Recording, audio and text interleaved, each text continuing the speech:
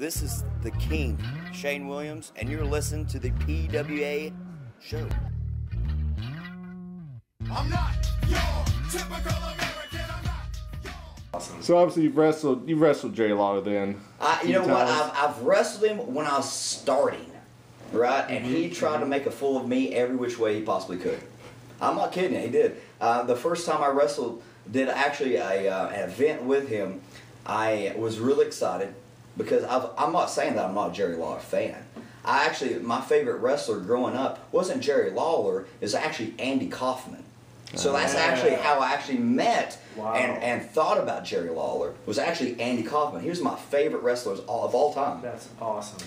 And from that point, I went to Memphis. I got a job on Memphis TV, and I was excited because they called me and they said, "Hey, you got to come down here to Memphis. We got a gig for you." And in my head, I'm thinking, "All right, the King versus the King."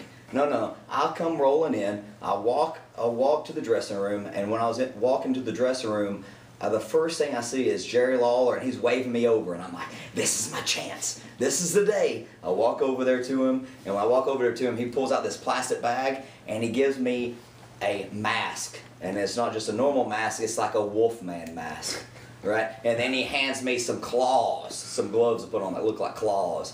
And then he hands me a suit jacket that he starts tearing up with some scissors, and he dresses me up like a Wolfman and proceeds to put me on TV and tries to act like I'm going to be a Wolfman that night. And I kindly took the night off. Wow, that's a good first meeting. Yeah.